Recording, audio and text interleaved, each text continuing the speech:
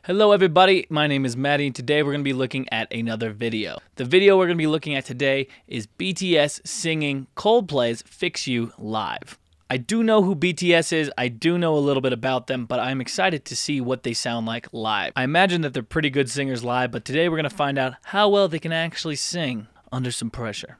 Let's do it. Now, just so you know, I've already recorded this video in the past, but the first part of my video where I introduced what song I'm reacting to got cut off. So I'm gonna cut back to the actual recording that I did of this video right now. Okay, let's get into the video. Here we go.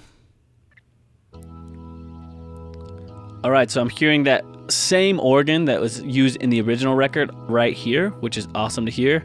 Sometimes during covers, they'll use different instrumentation, but this seems pretty true to the original.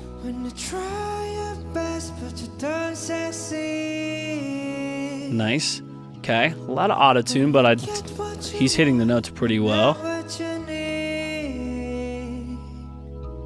Nice.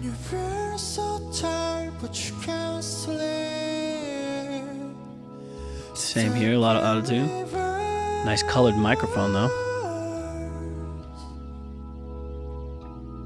When the tears come streaming down your face.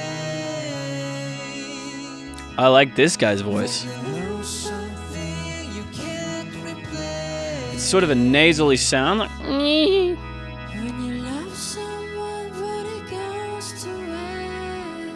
they're all good singers though.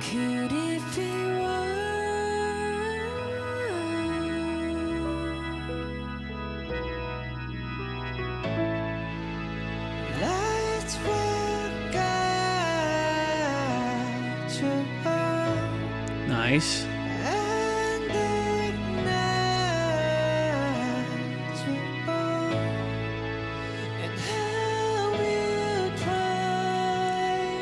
This guy's got the, I think this guy might be my favorite in terms of tone.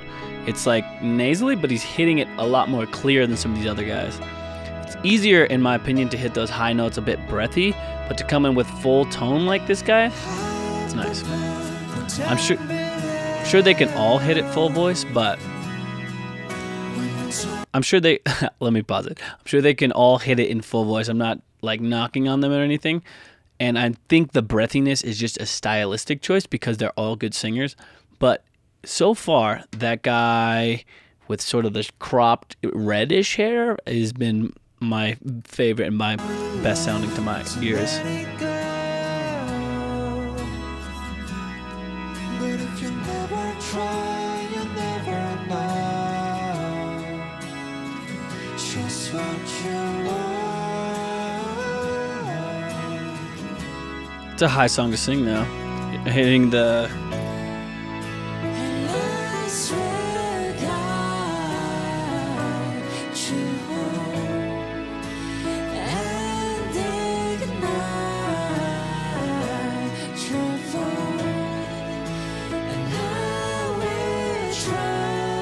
so you're hitting up to an A. That's no guy that I know, maybe Bruno Mars is hitting A in like a chesty voice. It's a mixed voice.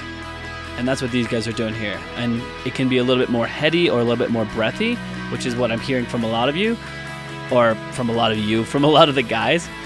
And then a couple of them are hitting it in a little bit more full voice with a little bit more tone behind it. And that's usually sounds better to my ears.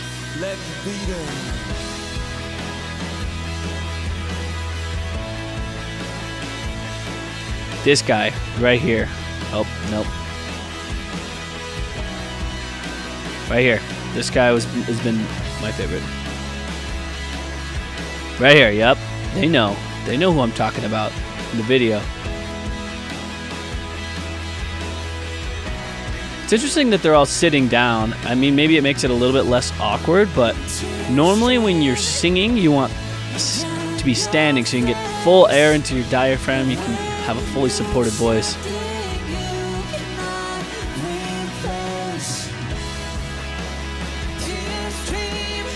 That's a good sound. I knew it. I knew it was that guy. That's a C sharp he just hit up there. That guy, soon as I heard that sound, I was like, that's had to be him. And these other guys are good, but that guy is in my ear the best. See how it's more of a breathy sound from this guy? It sounds like a lot more auto-tune too.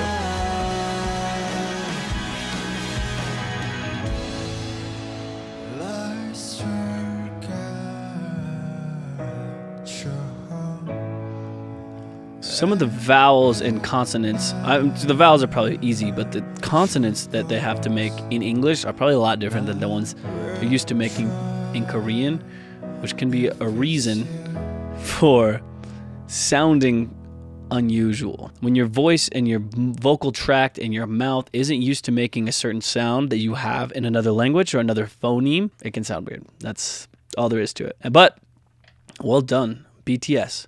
Fix You. Coldplay. Okay, we're gonna go back into this part, sort of the climax of the song here. Yep.